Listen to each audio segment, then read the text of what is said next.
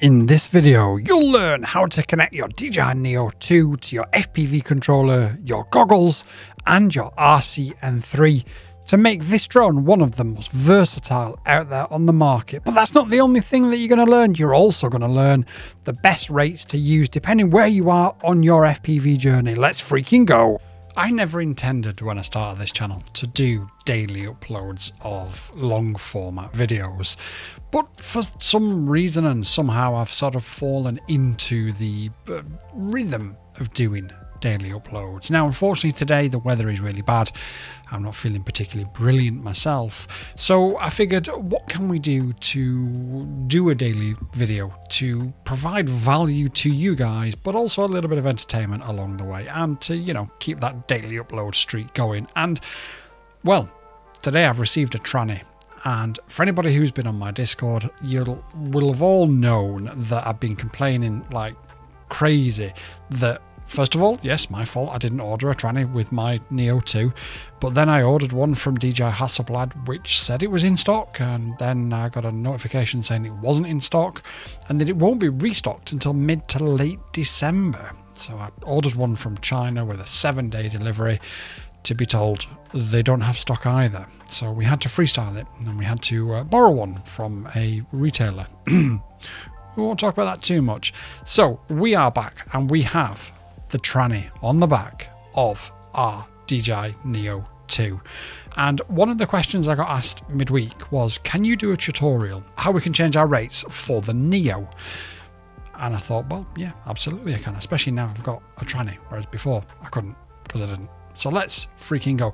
But before we do, I just want to weigh this because I'm not sure the reason why they haven't included it, because I've got to be honest, although it does screw on at the back and you've got 4 holes and it screws in, it's probably not going to fall off mid-flight, although I will give it a good go. The concern is obviously you're going to potentially damage these in a crash, which could then potentially damage the whole slot. So I'm a bit confused as to why they've made it an additional part when the original it was included.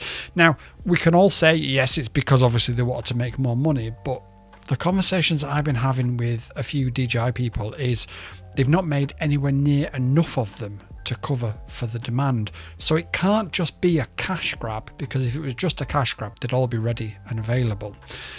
So I don't know, is the simple answer. It may be a weight reason, and that's why I've got the scales out, but it's probably a regulatory reason, let's be fair. So let's just move the camera over here, turn the scales on. Okay, so let's, with the tranny and the battery and all the prop guards, weigh it. And it comes in at 161 grams. So at least we know that the issue and the reason for demanding an extra part isn't weight related. So it must be regulatory reasons. There must be reasons why they can't sell it with all these bands included and you have to buy it separately. But that's just a guess. I don't know. It could well be that it was an attempted cash grab and they just didn't get the manufacturing right. I don't know. But it's frustrating, and I think we can all agree it is. If you go out and you buy yourself a new toy, whatever, only to find out that a different part is required, that's frustrating, of course it is. But then to find out that the different part that's required isn't actually in stock and won't be in stock for a while. My biggest problem with it is, okay, I'm an idiot, that's fine, I should have known better, and that's fine. But imagine if you're a newbie and you go out and you buy a NEO 2 and you think, actually this is really good, I want to get into FPV, and you realise then you've got to buy an extra part as well as the goggles and the controller. You buy the goggles and the controller, but then you've got to wait another 6 weeks to get the part you need to make it all work. I think it's just really, really poor from DJI's this. However, it's not all negative, because I think the product that they've got here is actually really, really good.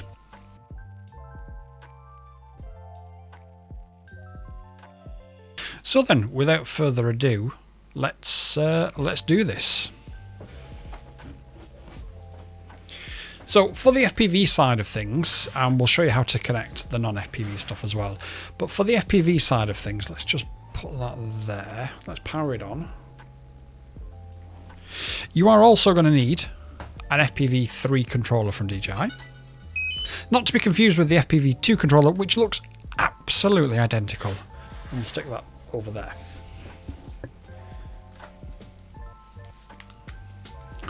You will also need a set of DJI goggles as well. Now, I'm not going to leave these on the desk purely because of space, but what I am going to do is I'm just going to plug my phone in and screen record my phone from the goggles so you can see what we're doing. Now, if you can see on the front of the screen here, it does say in RC control mode. So we know that we're in the right mode for us to do what we want to do. So let's just start recording here. Okay.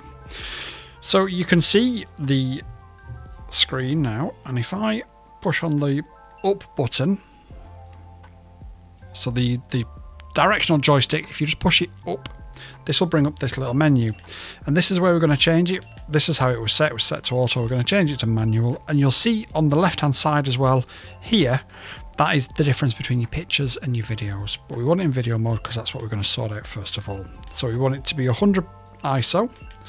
We want our shutter speed to be 1/120th. Now bear in mind, obviously in a dark studio, well, it's not a dark studio, but in a studio like this with directional lighting faced at me and not the actual camera. In fact, I can probably, yeah. We want the white balance to be 5600.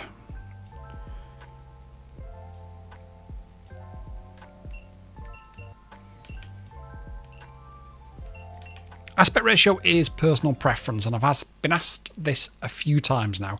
Do I fly in 4:3 or do I fly in 16:9? I personally fly in 16:9. I find it more immersive and easier to fly in, whereas I know other people are the opposite. I will leave rock steady on because it's harder to do gyroflow in 16.9. And that's it. It doesn't record in log format by the looks of it. So that's the first thing that we're going to do. The next thing that we're going to do is we're going to adjust our rates. If we push the joystick in, it brings up this little menu on the left hand side. Now I've got to remember how to do this because it's been a while, but I think it's going to be in control and remote control. And then what we need to do is we need to go to button customization. And custom mode, we need to change that to manual mode.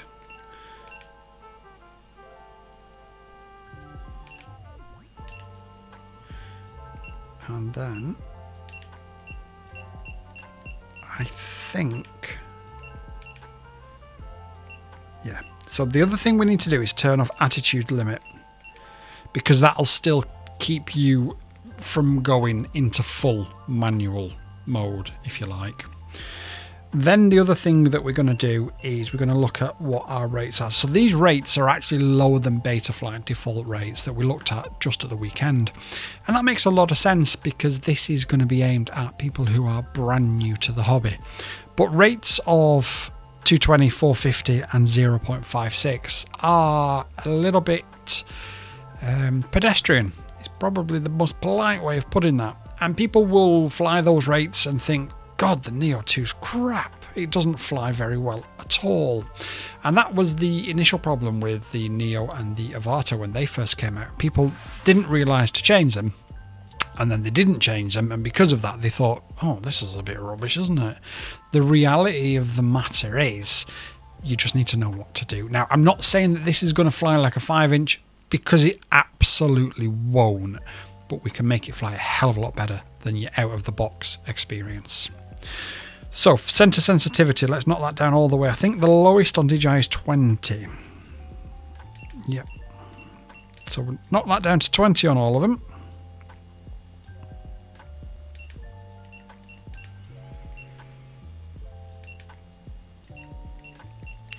Okay, so if you are somebody who flies tiny whoops and you want to get into this because it's a little bit bigger, a little bit better, then my advice to you would be to up your rate to around about 670 to 700.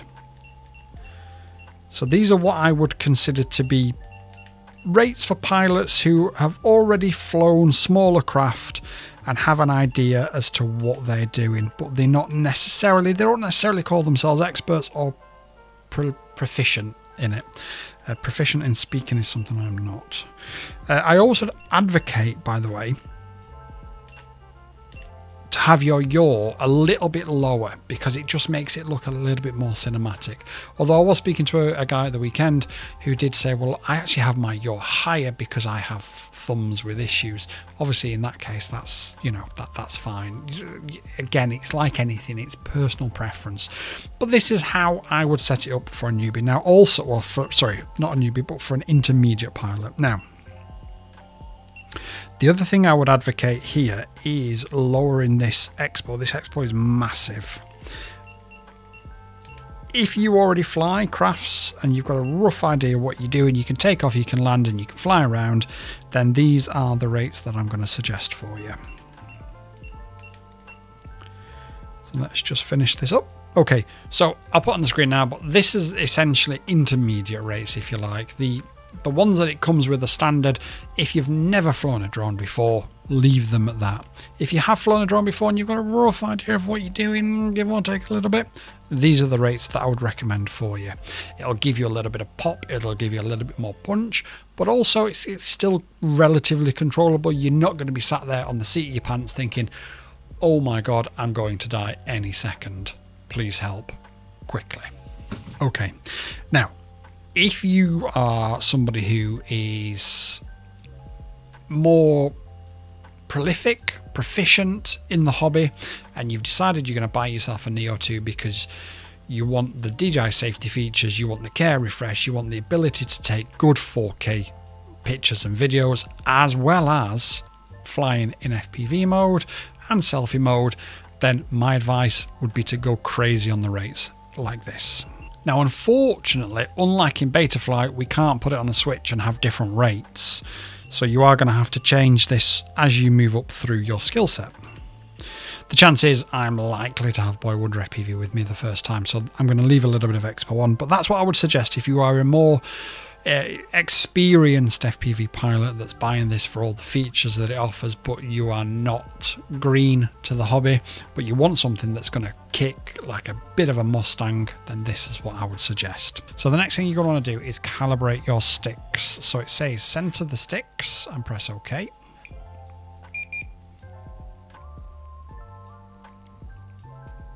So push the sticks to their full externals. Don't do this hard. Just put them into each corner, nice and gentle, but make sure that they go all the way. And make sure what you're seeing on the screen is reflective of what you're doing. Also says turn the wheel as well, which is here. So that now gives you that control. And we've now calibrated our controller successfully. And essentially we are ready to go now. But because this, oh no, stop. Because this is a tutorial video, we've only really done half of it because you can also fly it in camera drone mode as well. So let me stop all this recording and go and get my other controller, and I'll be back with you in just a second. And we now have our DJI RC N3 controller, and we're now going to connect that. So I'm not going to show you on the screen because it's a bit too hard, but I am screen recording. So if we connect aircraft DJI NEO 2, and herein did lie the problem. We needed an update to the RC N3, but when it was trying to connect to the Neo 2, it wouldn't offer it. So the way I got it to offer it was to turn everything off, plug in the phone, unplug and replug the phone in, then turn the RC N3 on its own. The Neo, as you can see, is off. It then offered the update, and away we go. So now if we go through the whole process again and turn it on, it should now connect. Famous last words. Powered on, pair now. So hold the button down to make it beep. Press aircraft beeped. And we should now, there we go. So let me just grab my, controller and phone. And I'll take you through some of the settings that I think that you should be looking at changing.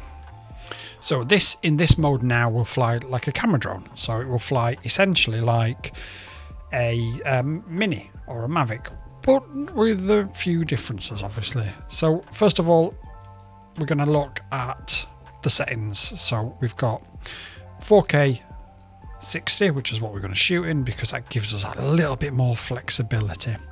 Again, forgive the lights in here. Just the way they are, you're not going to see anything if I turn it around, so you're better off just... if I put the red light right behind it. No, never mind. Anyway. Change it from auto to pro. And if we press that, turn off auto, put it down to 100 ISO, and then obviously it's just a case of adjusting that as we go out there and fly, but we can go and do that, not a problem. I think that, yeah, those are the only two settings that we can change here. We have a vertical shooting mode. It doesn't turn the gimbal round. It literally just shoots in the middle of the frame and shows you where it's framing it and spits out a file. So it makes it easier, don't get me wrong, but it doesn't actually turn the gimbal around, so you are losing some of the functionality. We're going to turn it to bypass. We're going to leave it on normal, not nifty. Leave radar map on. Advanced return to home we're going to leave on. Return to home altitude we'll set to about 130, depending obviously. Yeah. Update home point. AR settings. Do we need to change any of these? Show aircraft home point. Show the return to home route and aircraft shadow. Battery information should tell me how many times we've charged, cycled it once. But we've got a tranny now, so we're all good. You've got your different emergency modes and stuff in there. Oh, gosh, emergency modes in there and stuff. Then we can go into control. We want it set to Imperial, display, gain and expo tuning. So this is what we did with the Mini 5.